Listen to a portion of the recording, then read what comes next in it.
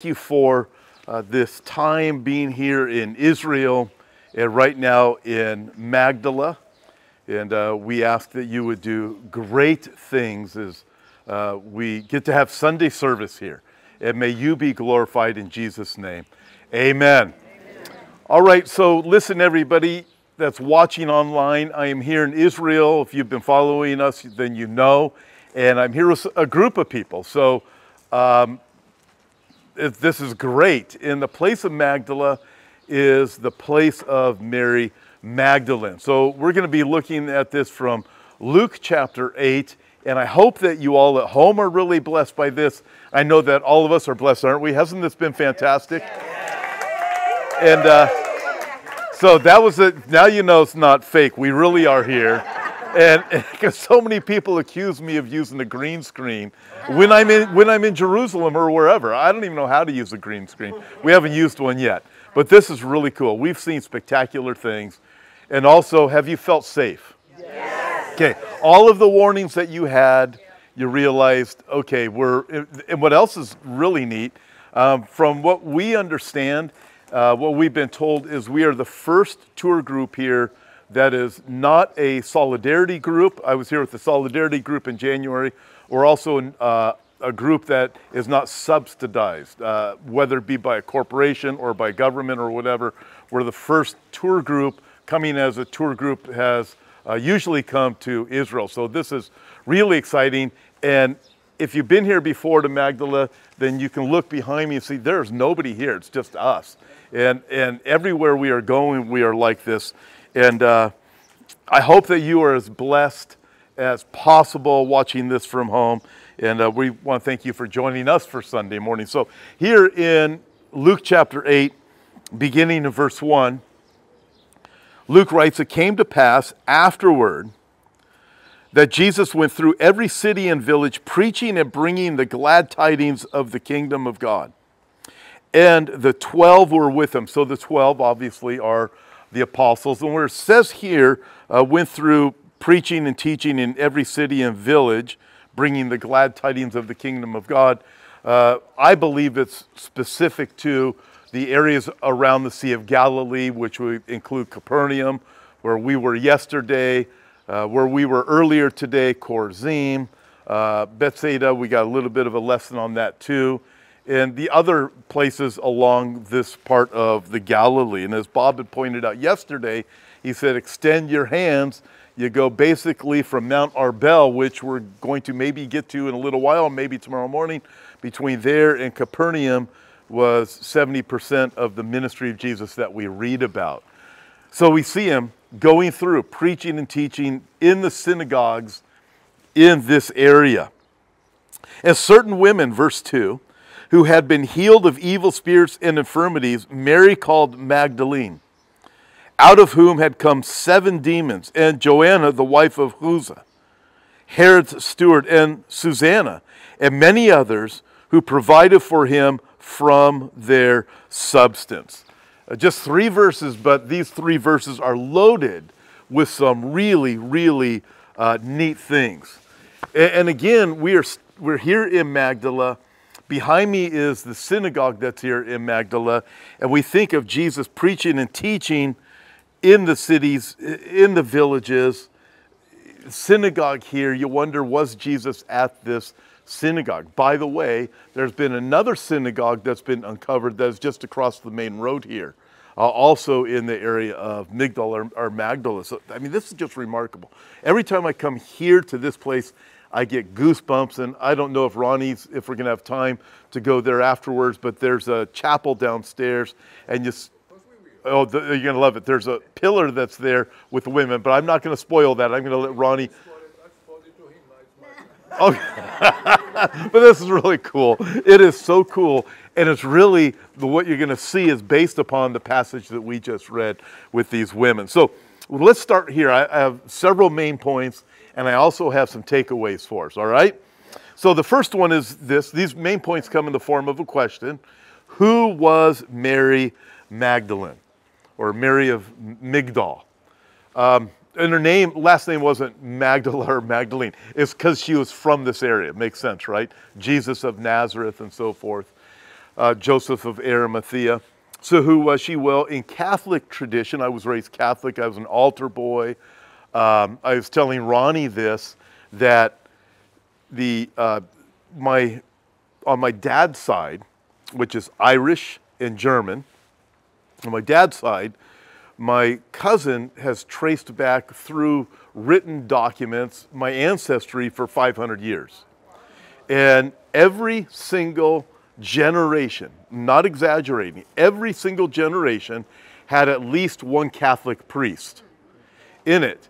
And we were over at my brother's house a few years back, and he was there visiting, and he came up to me and he said, "You broke it. Because I became a Protestant pastor, and all these Catholic priests were in the lineage.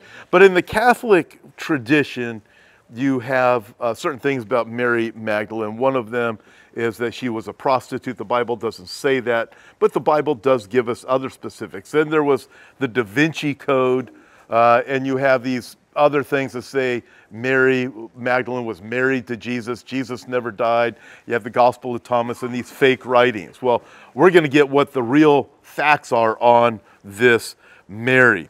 What does the Bible say about her? Well, we know that she's from this area, Migdal or Magdala. We also know from what we just read that she was possessed by 7 demons. That is remarkable. The Bible doesn't tell us exactly how Jesus cast the demons out of her, like the place of Corsi or Gadarenes, where we know that Jesus has this conversation. Who are you? Legion, for we are many. And he casts the demons into the pigs go into the sea. We don't have that with Mary, but we do know that the Bible tells us that she had 7 demons. And I'm going to tell you this, 1 demon is a lot. To have 7 is an awful lot. So we'll get a little bit more into that in a few more minutes. But so number 1, who was Mary Magdalene? Number 2, who are these other women that are listed here? So all of these women, including Mary Magdalene, are seen at the cross and at the empty tomb and the resurrection of Jesus. There's also, we have the wife of the chief steward of Herod. It tells us here, let's see, let me find where it is. Joanna, the wife of Chuza, the chief steward of Herod. I want you to think of that. For those of you who are from California, for example, you think of somebody in the administration of Governor Newsom. You say there's no possible way anybody in Newsom's administration could possibly be a follower of Jesus. I mean, you start looking at things. A wife of the chief steward. So he wasn't just a guy that worked for Herod. He's the chief steward of Herod, and his wife becomes a follower of Jesus. You're looking, I bet that was an interesting conversation. I just met this man today, Jesus, and I'm going to start following him all over the country. And here he is, the chief steward of Herod. To me, that is just really encouraging when you start thinking of people in politics. You start thinking of people who have a position maybe in Silicon Valley. I have a friend, Pastor Mike McClure from Silicon Valley, where Calvary Chapel, San Jose. His church has, I think he said, there's 2,000 adults that are at his church, and almost all of them work for Google or Facebook or something like that. And people think there's no way anybody at Facebook could possibly be saved. You find out there's a church of 2,000 people up there that are on fire for the Lord, that pushed back against all the nonsense of the last 4 years. So this is just a reminder of the neat things that God does that we don't know. And I think just seeing that little bit there with Joanna, the wife of the chief steward of Herod, you go, wow, that is so cool. God has people in all kinds of positions that become followers of his. So we see these women at the cross. Mark chapter 15, verses 40 and 41 say, there were also women looking from afar. This is when Jesus is crucified. And by the way, we're coming up. Next week is traditionally known as Palm Sunday. Hey, by the way, everybody watching this online, so with Palm Sunday, we're hoping to be able to film somewhere near the Palm Sunday Road or something. We'll see how that turns out. And then Resurrection Sunday, Easter, maybe by the Garden Tomb. if we can work out a deal to be able to do something like that. But we'll see. But I think if that's coming, and we see these women here, where are they? They're at the cross. So Mark chapter 15 says there were also women looking on from afar, among whom were Mary Magdalene, Mary the mother of James the Less, and of Joseph and Salome, who also followed Jesus and ministered to him when he was in Galilee, and many other women who came up with him to Jerusalem. I look at this and I think this is really cool. It's these women who are ministering to him. And anybody who studies psychology or the movement of people, generation to generation, you find out that women tend to be more sensitive to spiritual things than men. And here we have these women who are there. Remember, you know the story about what happened at the cross. The followers of Jesus. Yesterday we talked about Peter. What's he do? I'll die with you, Lord. Well, he was one of the first to scatter and start denying the Lord. But you see, the women were at the cross. Very interesting. Now, they were from afar.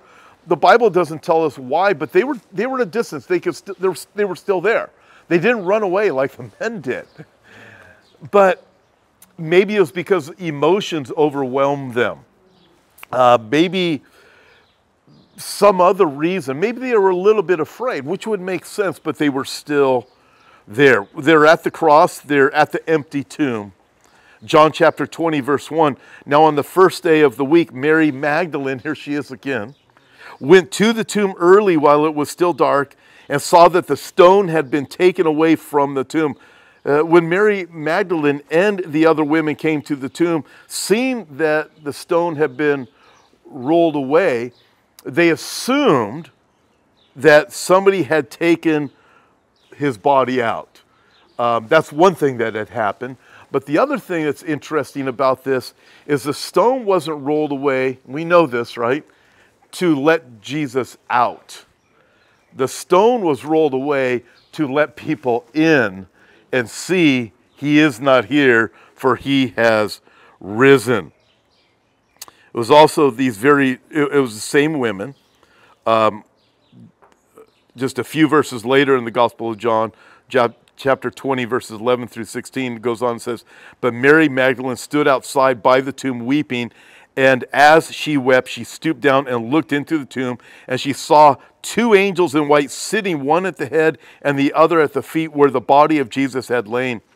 Then they said to her, 'Woman, why are you weeping?' And she said to them, 'Because they have taken away my Lord, and I do not know where they have laid him.'" There's the assumption. They've stolen his body. Now, when she had said this, she turned around and saw Jesus standing there and did not know that it was Jesus. Jesus said to her, "Woman, why are you weeping?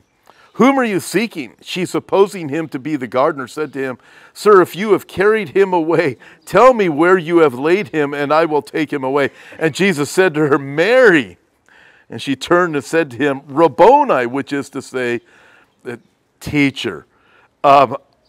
I look at this and think, that must have been really something. I can't wait to get to heaven and meet Mary, who was from this place. And what was it like when you're there thinking his body has been stolen, and you're thinking you're talking to the gardener, and next thing you find out it's him. Wow. So cool. So cool. The third question. Why did Jesus appear to her first? We don't know for sure, but we can make some guesses. He had to appear to someone first. We would all agree with that, right? He had to pick somebody, just like I would say in my family, I used to ask, why did God save me? I have 7 brothers and sisters. One of my sisters is here, the annoying one. But did I say that out loud? Just kidding. Just kidding. But I used to ask, why did God save me out of the family? Well, God has to start with somebody in the family. So he starts with somebody first. And then from there, it's other people. Why did he go to Mary Magdalene first? He had to appear to somebody first. In the case of Mary Magdalene, I think it was because of the compassion of Jesus that moved him toward her more than anyone else to go to her first. I'm going to give you an example. In Luke's gospel, in fact, this is where one of the Catholic traditions comes in. The Bible says, where Jesus is speaking, he forgives the woman who was a prostitute. And some people connect these two together. I don't think it's Mary Magdalene, but that's Catholic tradition. Maybe it is, right? That doesn't really matter. But what happened in Luke chapter 7, Jesus forgives the woman that was a prostitute, and he says this, "Therefore I say to you, her sins, which are many, are forgiven, for she loved much." This Mary from this place, I mean, you look around and you go, this is really, it does give me goosebumps just coming to these places and thinking, this is real. And there's people that say this isn't real. You know, it's just amazing, just amazing. But she is possessed by 7 demons. No doubt her sins were great. I would add to this that being possessed by 7 demons, no doubt she would have been an outcast. Again, being possessed by one demon would be very problematic. But being possessed by 7 demons, I'm guessing nobody's going to want to hang around with her. You look at her, she's one of the street people. She's got crazy hair, yelling at people. I mean, if you start working it out, what kind of woman was she? Was she the palm reader? Was she the crazy person on the corner yelling at cars as they go by? Whatever it was, the men at Gadarenes, they had to be chained up and they would break the chains. They were out in the cemetery. They couldn't be around the people. So you start looking at this and going, something would have been seriously wrong. Possibly a prostitute too. Possibly. But I'm thinking the other women wouldn't have received her. Joanna, the wife of Chuza, the other Marys, the ones she's hanging around. I mean, listen, you know how it is. You have a Bible study, right? I mean, none of you do this because you're holy, but let's just say, maybe you're at home watching, you have a Bible study, the new person walks in, let's keep an eye on them, right? I know how churches work. Well, you should hear their story. Listen, I know about their past. Praise God. Praise God, because we all have a past. And we are saved because of our past. You know what qualifies us for salvation? Our sins. That's what qualifies us. Because we are sinners, we get to be saved. I imagine that they would have kept her at a distance even once she becomes this follower of Jesus after Jesus casts the demons out, thinking, it's fake, it didn't really happen. I saw her over in the corner still talking like this. I saw the whole thing, really. We don't know for certain what happened. We don't know for certain how he cast out the demons, but we know he did it, and we know he had great compassion on her, and he delivered her, saved her, and forgave her. And Jesus, for whatever reason, appears to Mary first, and I believe is simply because he's a man of compassion. Just like, as we saw when we were at Tabgha yesterday, Peter. He singles out Peter, other than all of the other apostles there on the shores of Tabgha, and says, Peter, let's talk. I'm sure Peter's thinking, uh-oh, now I'm really in trouble. Instead of really being in trouble, the Lord restores him, draws him in, pulls him back, says, Peter, you rock. You went through this, but I love you too much. I am not going to leave you in that place. And he went, it was compassion towards Peter, compassion that moved him in a way like this towards Mary of this place, Migdal. Number 4, why does Jesus save people like this? Well, let me go to another passage. Gospel of John, chapter 9. Might be going there in the next couple of days too, to this place. I'm not sure exactly what's going on with the schedule because I can't remember, but I think you're going to the pool of Siloam Shiloach. And it says John chapter 9, right? This is so cool. John chapter 9, verse 1. Now as Jesus passed by, he saw a man who was blind from birth. And his disciples asked Jesus, saying, Rabbi, who sinned, this man or his parents, that he was born blind? Jesus answered, neither this man nor his parents sinned, but that the works of God should be revealed in him. I must work the works of him who sent me while it is day. The night is coming when no one can work. As long as I am in the world, I am the light of the world. When he had said these things, he spat on the ground and made clay with the saliva, and he anointed the eyes of the blind man with the clay. And he said to him, go wash in the pool of Siloam, which is translated sent. So he went and washed and came back seeing. Therefore, the neighbors and those who previously had seen that he was blind said, is not this the one who sat and begged? Some said, this is he. Others said, he is like him. He said, I am he. I love that. It is him. I don't know if it's him. I am him. Trust me. I know who I am. Therefore they said to him, how were your eyes open? He answered and said, a man called Jesus made clay and anointed my eyes and said to me, go to the pool of Siloam and wash. So I went and I washed and received sight. And then they said to him, where is he? He said, I do not know. I love how this whole thing goes on from here. In fact, do I have enough time to read a little bit more? Okay, good. I hope you're okay at home too, because I'm just going to, it's such a cool passage. They brought him who formerly was blind to the Pharisees, and it was the Sabbath when Jesus made the clay and opened his eyes. And then the Pharisees also asked him again how he had received his sight, and said to them, he put clay on my eyes, and I washed, and I see. Therefore some of the Pharisees said, this man is not from God because he does not keep the Sabbath. Others said, how can a man who is a sinner do such signs? And there was division among the Pharisees.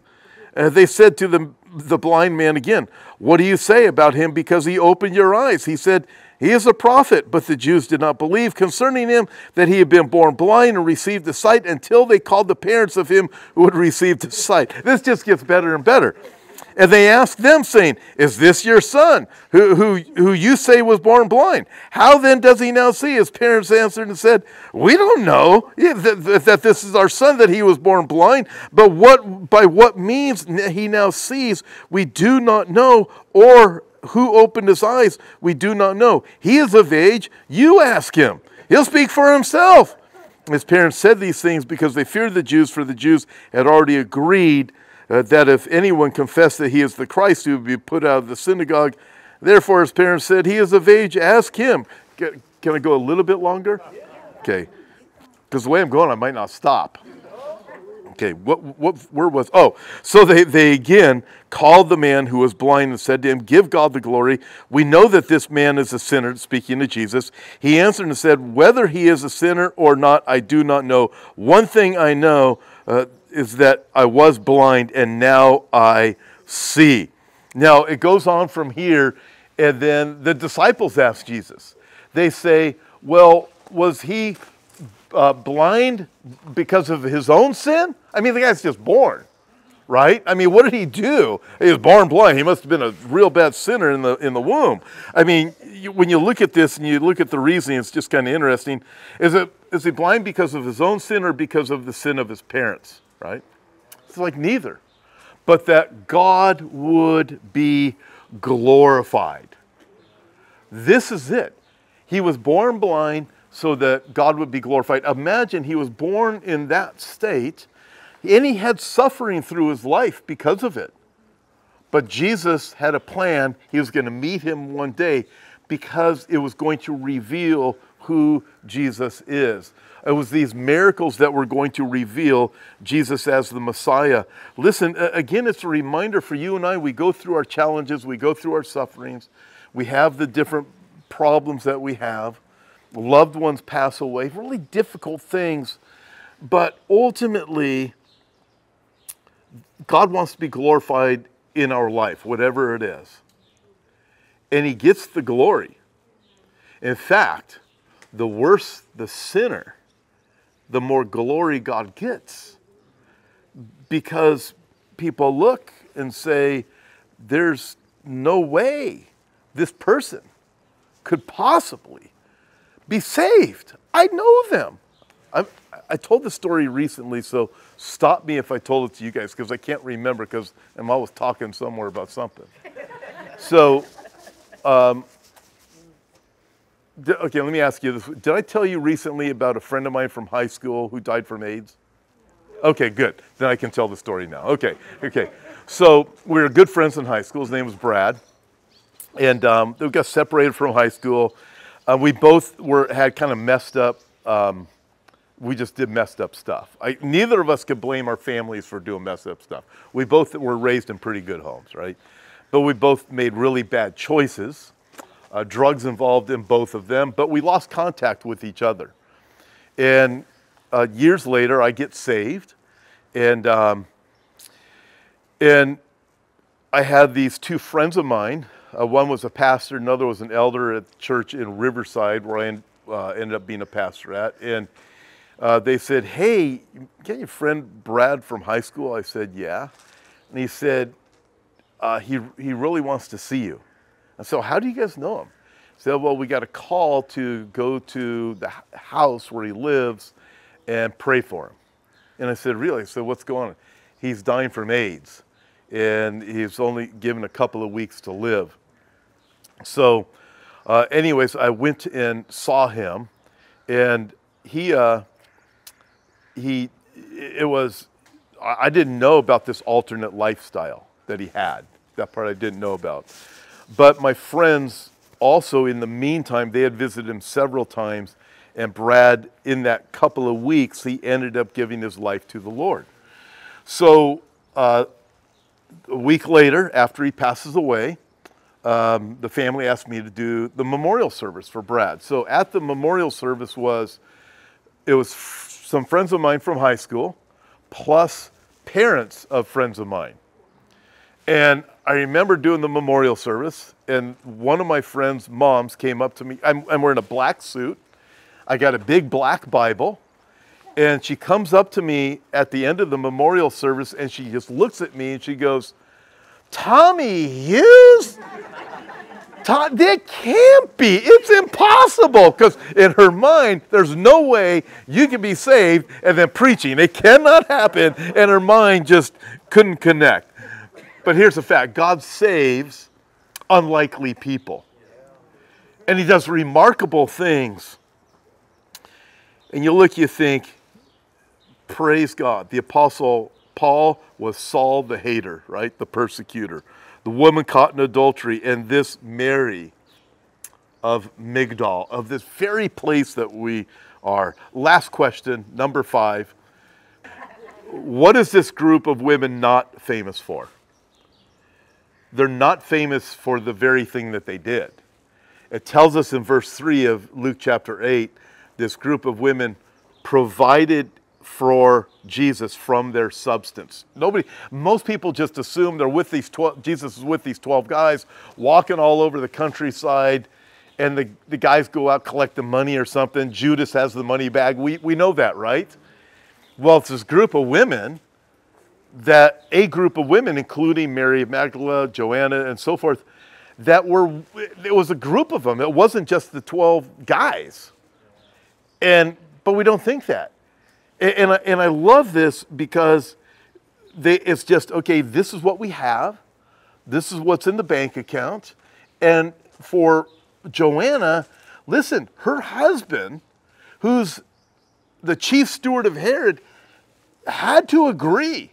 You can take some of what we got and give it to the ministry of Jesus. That is crazy if you start working this out in real life. Generation to generation, people are the same. They have the same kinds of problems. They have the same kinds of husbands and the same kinds of wives at home. Same thing, right? People don't change. Cultures change. We have technology changes and that, but people are people. And these are real people who would have worked with real situations, and nobody really knows about these women and what they did. But this is really a remarkable thing. And again, it speaks to what you'll see downstairs when you go down there in just a few more minutes. Let me give just a few takeaways, all right? These really will be fairly short. Fairly. Number one, as a Christ follower, when we serve others, we become God's partners. Jesus said elsewhere, whatsoever you do to the least of these, my brothers, that you do to me, right? It doesn't matter what it is. Visiting someone in prison, a cup of cold water, whatever it is. Jesus was saying that in the context of, listen to this, ministering to the Jews during their time of persecution, by the way, which is very interesting. As you and I are here in the Holy Land, look around. We've been the only group from place to place to place we've gone. But we are seeing the evacuees from the places up north that are staying in the hotels with us. We're meeting other people. They're so thankful that we are just there. And so much of Israel and the Jews are forgotten.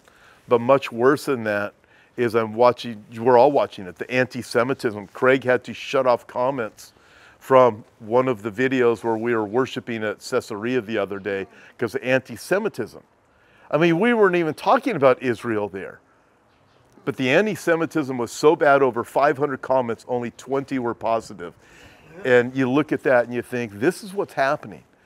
So if you want to put this into the context for you and I, you're here. And for people at home, it's understanding the context of those words. We're ministering to the Jews during their time of persecution. And what the Bible also tells us in the 70th week of Daniel, but it's understanding day to day also ministering to those who are near you. Being the hands and feet of Jesus would probably be another way of saying it. Number two, great things can be accomplished through you if you don't care when someone else gets the credit. You ever think of that? Yeah. These women really got no credit.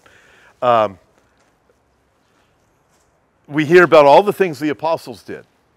We hear so many other things you hear. These women, God did great things for. Imagine you being a person who walked with Jesus and provided for him that he could do the work. Do you realize how great that is? When you start looking at in the great picture of the kingdom of God in heaven and the salvation of people, and we are, if you really put it into it, we are here today also because this group of women went out of their way, talked with their husbands or whatever, worked the job, whatever it was, to come alongside and provide for the furtherance of the gospel, and they didn't have the understanding of the gospel that we do. That is remarkable. But they didn't care if they got the credit. So often, I know I'm tempted, but why do they get all the fame? I don't get much. This, what is that? It's like Peter yesterday arguing with Jesus when Jesus says, Peter, you're going to die. Well, what about John? That's not your problem, right? Don't worry if somebody else gets the credit. Jeremiah 45, verse 5. Do you seek great things for yourself? Do not seek them. Matthew chapter 6. But when you do a charitable deed, do not let your left hand know what your right hand is doing, that your charitable deed may be in secret, and your Father who sees in secret will himself reward you openly.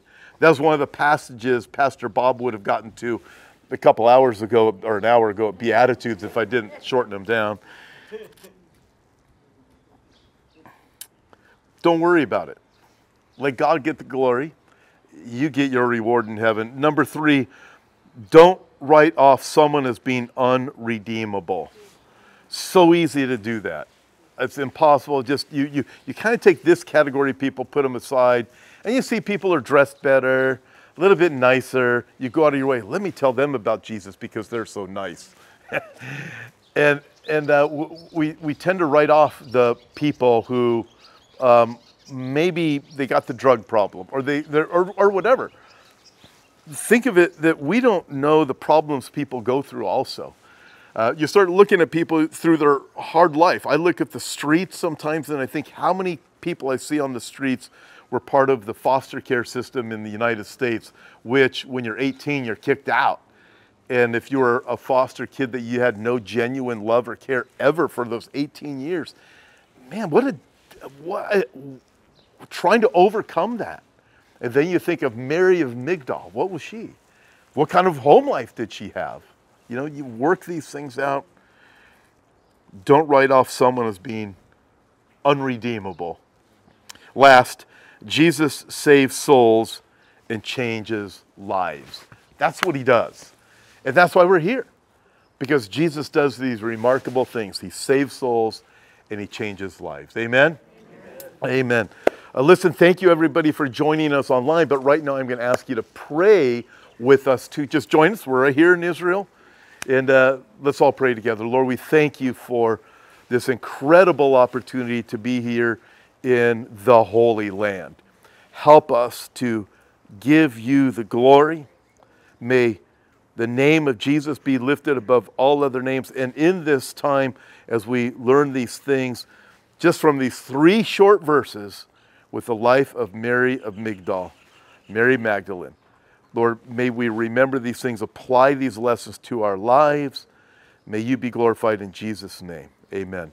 Hey, listen, everybody watching online, don't forget again, Palm Sunday from Jerusalem next Sunday morning, and then also the Sunday after, Resurrection Sunday, hopefully from the Garden Tomb. And then join us tonight. There's something really cool that is going to happen online tonight. It's a special for you all. Premiere. It's going to be a super blessing to you while we are here in the Holy Land. God bless you, everybody online. And you guys all ready? Want to say goodbye to them? Bye. Bye.